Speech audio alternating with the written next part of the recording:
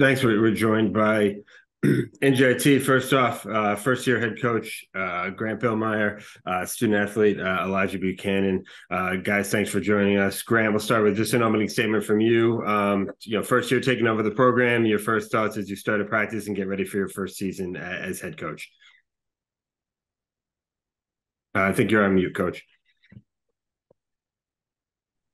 Well, my first year has been extremely exciting. We've had a lot of people come through our gym. I encourage a lot of people to come watch practice, from NBA executives, some of the top high school coaches in the area, alumni, and everyone just has been blown away with the energy and the passion that our kids have played with, how hard they worked every single day. And that's just kind of been a common theme. People are excited to come watch us play because our kids play so extremely hard, and they play the tremendous amount of passion on both ends of the court.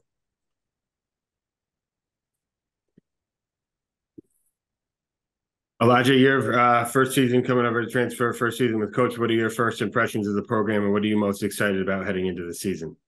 I love the energy and the passion the team brings, and especially the coaches. Even like when they want to show us how to hustle, they dive in on the ball and stuff like that. They're just bringing a whole bunch of energy. And I feel like our team is gonna win a lot because like we play hard, and we just bring a whole bunch of energy to the gym. Jaden? Hey, Grant, how are you? Jaden, what's going on, man? Nothing much. Looking forward to coming out next week for the Seton Hall game. And Oh, my first yeah. question, my first question to you is this: what attracted you to this program with everything that it has to offer, the resources at this level, and also to follow up, having spent so much time around Kevin and the way he prepares his assistants? What prepared you most for this opportunity? Well, I think, when you first walk into the arena, the arena, I had never been to NJIT. I had never been on campus until I went up there for my interview. And I heard the arena was nice, but then when you get up there, you see it and you're like, man, like this is incredible. And then you see the practice facilities and the weight room and the training room and the locker room and the film room. It's like, man, we have everything we have here. And then, Elijah can attest to this, the apartments that the players live in. I thought, well, we had at the University of Maryland, you want to get anything as good as that. But this is on the same level as that. And then all the talent in the 60-mile radius from Philadelphia, obviously New Jersey, New York City, Long Island. There's so much good talent. I kind of want to do things differently where everyone's just trying to go in the portal. I'm going to be very selective with who I go after in the transfer market, but I want to do this thing with mostly local high school kids, and I feel like there's so much good talent in the area that we could build this program into a winning program year in and year out. And EB, my question for you is this: your relationship with Rashawn Stores, who's on staff with Coach now, how much of a factor was that in getting you and Daniel to come to NJIT? When he didn't get the job at Manhattan, unfortunately, I told him wherever he goes, I'm gonna ride with him to end time. So that's basically it.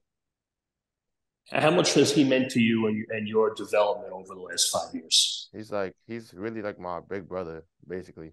He taught me a lot. He taught me how to just like keep my head up whenever I'm down, because I'm always hard on myself. He's always the one to come and pick me up. So I'm gonna just stick with him forever.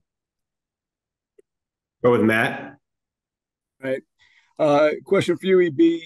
You joined a team that has 9 freshmen. You've got a lot of experience. You've played now college basketball for half a decade. What type of leadership role, and how do you see this team gelling, considering that there's so many new parts?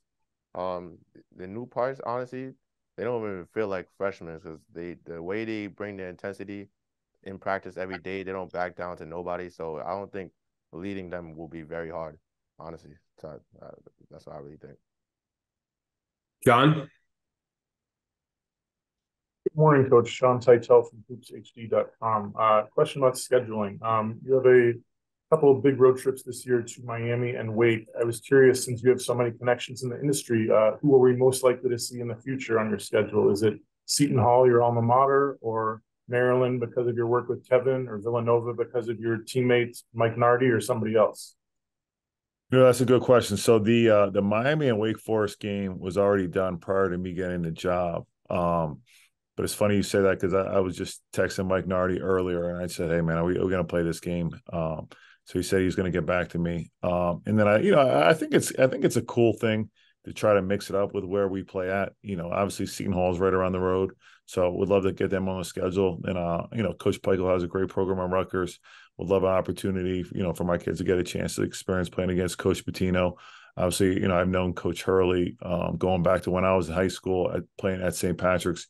He was the head coach of St. Benedict's. I don't know how I feel about playing Coach Well. It's kind of like family to me. So, you obviously it would be great before the game, great after the game. When you're looking down there and you're playing against someone who's been a mentor of yours for 13 years, it would be. I don't know. I haven't really wrapped my mind around that one.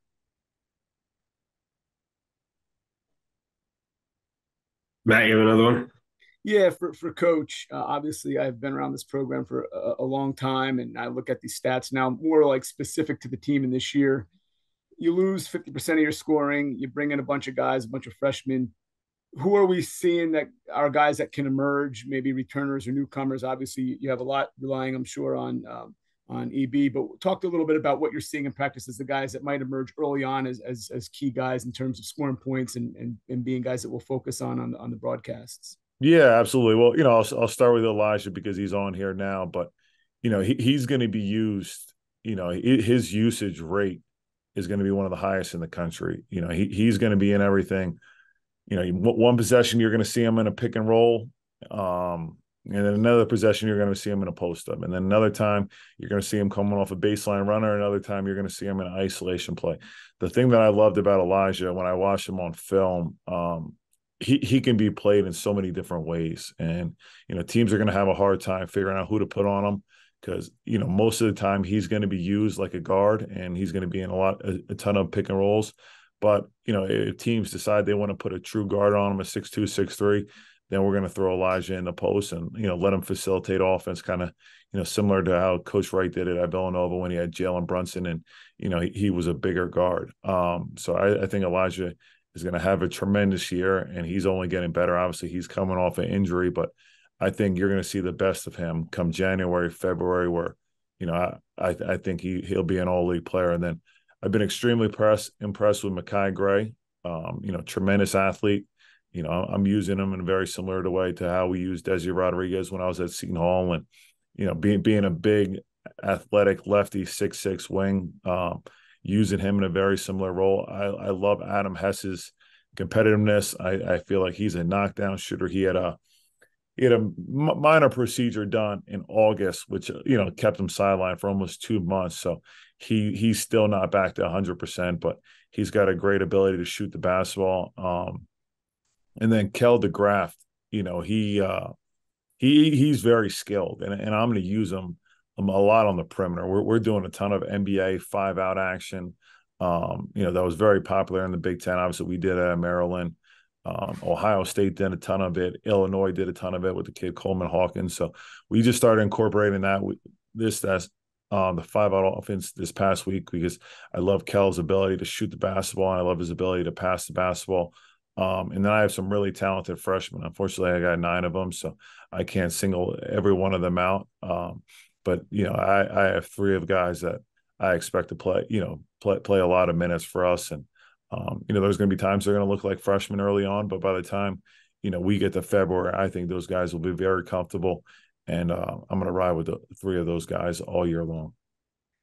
Just as a follow-up, has anybody emerged as the point guard that you're going to throw out there from day one, or is that still very much in the mix or in question? No, it's kind of like, a Big Ten quarterback decision where, I brought in a bunch of young guards and, they're all battling and out right now. I have an idea who's going to start for us in our scrimmage this weekend coming up, but, if another guy comes and has an unbelievable practice the next 2 days, then they're going to be my starting point guard. But I feel very confident in my guard position, even though they're young.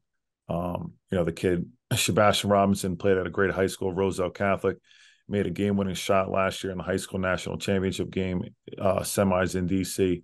Another kid, Tariq Francis, he's actually the nephew of Brandon Knight, and has, spent a lot of time in the last, year or two living with Brandon and spent a lot of time at Rutgers and getting mentored by Brandon.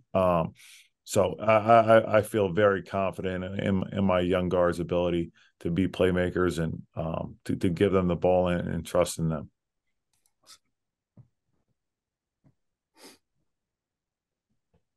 There's time for one more. Jaden, do you have another one? I do. Grant, just following up, you said you just implemented the 5-out offense. How much different will you play compared to the way Kevin played at Seton Hall, Maryland? Will we see more of a defense-oriented group? Do you want to play up-tempo? What do you have in mind with this group year one? Yeah, but very similar to how we played at Maryland, to be honest with you, Jaden. We just started, you talked about Rashawn Storrs, and he's been so valuable to me just because, he comes from, playing and learning under Steve Masiello. I came from spending 12 years with Kevin Willard, and obviously they both were assistants and came up in the business under Rick Pitino. So a lot of our terminology, a lot of our defensive principles are already the same. So while, I have 16, new players that have never played for me, it's extremely valuable to me to have a coach on my staff that understands what I want day in and day out. And when we meet in practice, I tell Rashawn, hey, you run this drill, you run this drill, you run this drill. And, a lot of the stuff that we did in Maryland, there was a lot of stuff that they did in Manhattan. So now I don't have to be involved in explaining every drill. So I've been extremely fortunate to have Rashawn. How long will I be able to have him? I don't know. He thinks like a head coach. I told him every day you come to practice, I want you still acting like a head coach. Don't go back to thinking like an assistant. I said, one of the reasons why I hired you is because you've been in that seat before. And he's been invaluable to me and my staff and obviously all the players, but very similar. Obviously we're going to do some tweaks, but our defense is identical. Our way we play pick and rolls is identical.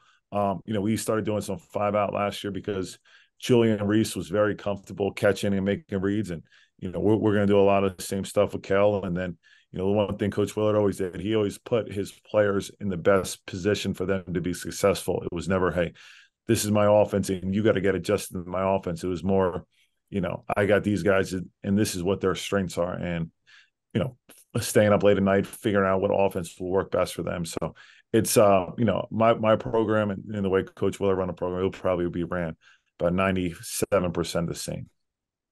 Thanks, Grant. See you soon. Thank you, Coach and Elijah. Best of luck as you start the season.